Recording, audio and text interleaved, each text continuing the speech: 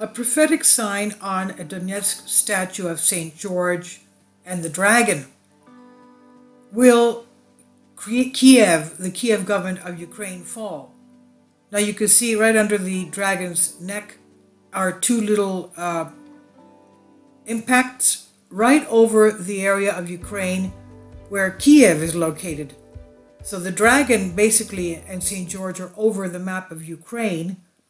And that position there that has two little spots inside is the location of Kiev. And around the 4 or 5 o'clock position, you can see there that little thing that's Crimea. So this is a map, basically the world holding the map of Kiev, and two pieces of shrapnel from a missile have hit that point right on this metal statue. So is this a prophetic sign?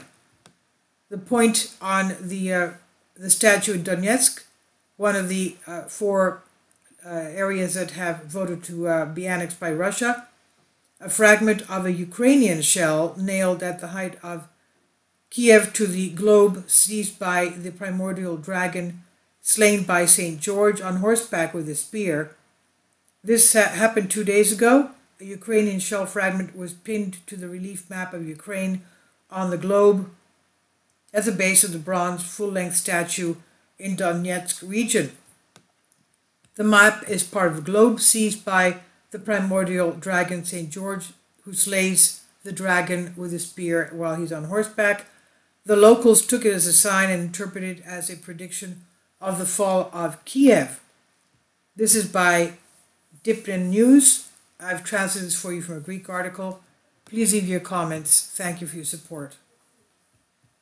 Kindly support my Patreon account. The daily posts are 5 videos daily, and they are totally different from what I have on my YouTube channel. Thank you so much for your support and that you find all my content so interesting. You'll find the Patreon account details in the description box below.